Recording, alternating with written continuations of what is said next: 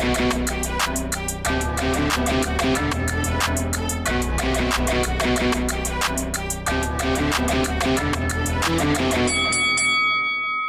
guys, welcome to Boxing Squad for boxing news and views from around the internet.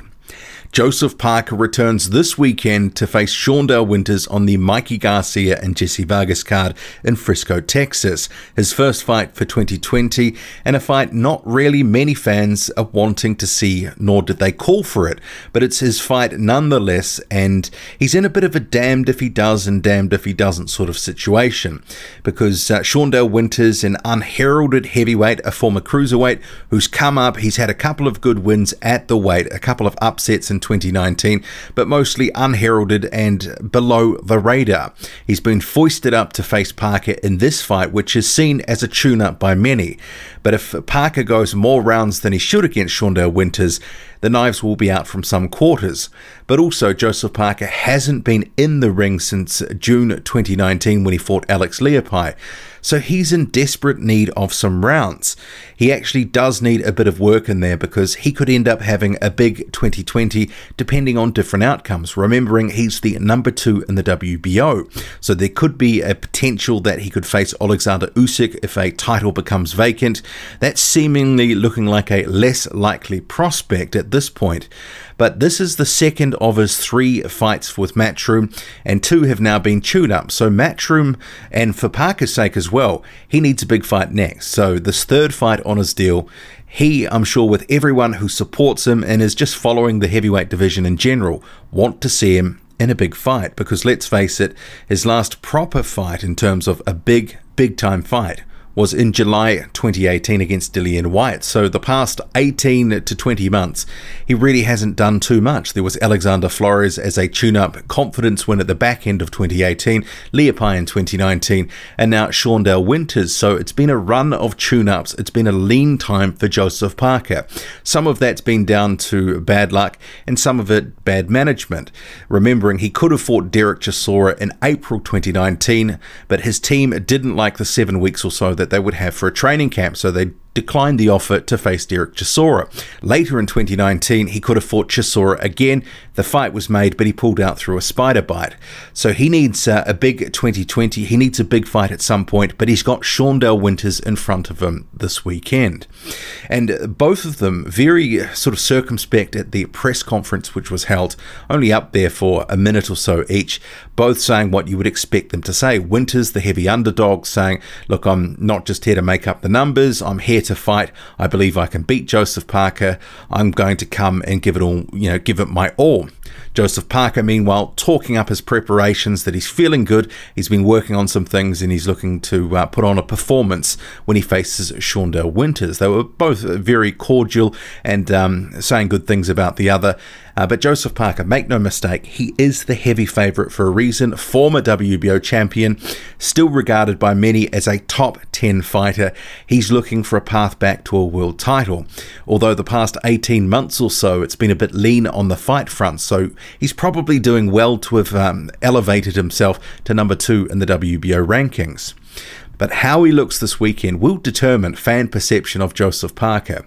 And having run this channel for a length of time and covered numerous Joseph Parker fights, it's an interesting position because 1, I'm from New Zealand, I see the New Zealand perspective, but 2, with most of my views, 95 or 96% of my views coming from overseas, the international flavour of perception about Parker is not good right now. People don't see him as a threat and someone who's going to rise again. I was talking about this recently on my Patreon. I think him and Joe Joyce have perception problems right now, and part of it for Joseph Parker is that he's seen as the old brigade, as guys who've been there, done that, and they're sort of now sort of onto the scrap heap or on the way down, etc. Whereas Joseph Parker is just 28 years old. So he has got some good years left in him. He's talked about wanting to fight until he's 30 or 31, but realistically he could go longer if he wanted to, but he's got some good prime years ahead, and he should be coming into the best of his career right now. So it's a shame that he's had a bit of a down 18 months or so, because that's some of the best of his career that's come and gone, and he's fought tune-up fights, and we've got another one in Shawndell Winters. He needs to go out there, in my view, look sharp, really work the jab. He needs to get a knockout, a spectacular knockout, to really get fans at least talking about him again. Not necessarily on board, because people will look at the opponent and go, well, this guy was a former cruiserweight. He's only had a few fights at heavyweight. He never faced anyone as good as you. So it's that whole damned if you do, damned if you don't, because if this ends up going rounds or even the distance, which is a possibility, I'm sure the knives will be out and people will be saying Joseph Parker is not a threat anymore. But I think, that sort of notion overstates the case, because Winters is actually a tough and, really rugged sort of character. And he has been in some good fights recently. The one with Alexander Teslenko, he dominated him. Teslenko was a prospect with some buzz, but he handled him, relatively easy enough and really beat him up in the end. I'm not expecting the same here with Joseph Parker, but I am expecting it's probably going to be a bit tougher than some people imagine. I could see this one going rounds, and that's where the perception issue comes in, because if it does go rounds and maybe he doesn't look 1,000,000%, through the whole thing, people are going to be looking at this with a bit of a stank eye going, what's going on here? What's wrong with Joseph Parker? When in reality, it might be nothing. But after a length of time out of the ring as well, he will be better for any rounds that he does get. If it's 3 or 4, if it's 8 or 9, because this is a 10-round fight, all the rounds will be good, because he needs some activity ahead of what probably is going to be a good fight, the next fight out. It's going to be the third of his Matchroom contract, and I'm sure Matchroom don't want to have him just having continuous tune-ups, because then they don't get their money's worth as well. But getting back to Winters and Parker, my official prediction is a Joseph Parker win. I think Winters will come and he'll fight. He'll give Joseph Parker his all, but it won't be enough. And I could see this going to a decision or a knockout, but I'm just going to say Parker is going to win this one. I think there will be spots where he looks really good, and other times people might go, what's on with Joseph Parker? That's just, what happens in this day and age. If people don't get a slick performance and you don't knock someone out in the first 30 seconds or first round, then you're written off. So I could totally see that happening.